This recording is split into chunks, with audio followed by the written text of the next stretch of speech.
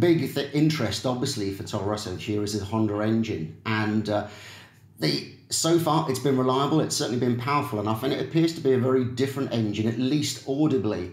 In the pit lane, it's very loud. There's a real brap to the blip of the throttle.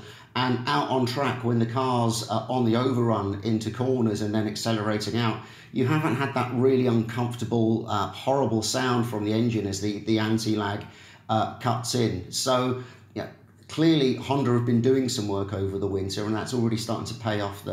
Toro Rosso are getting quite a lot of running in, and the fans are getting their money's worth with a nice sounding engine. Are we to take from that perhaps a philosophy of keeping the car as simple and as reliable as possible, while all the 2018 focus is placed on the Honda engine development?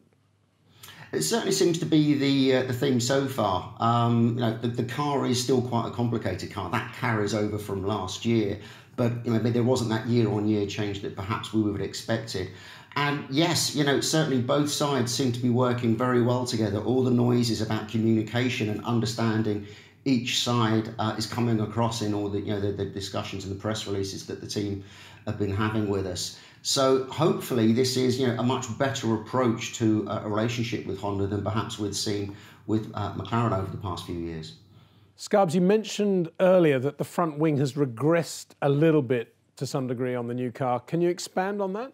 This year they've gone back to the more traditional, what we describe as thumb tip nose, which was a much wider nose with a little tip sticking out at the end. They've gone back that direction and they put some slots in it. So in some respects, you could argue that's a step backwards, but they still have this raised front suspension, which is really good for the aerodynamics. The side pods, as we say, they haven't changed. They're a slightly different take on a conventional side pod. They're still trying to maximise the maximum height, but they haven't had that structural change like the Ferrari, the Williams, the Haas, etc., that have changed the inlet and the crash structures inside.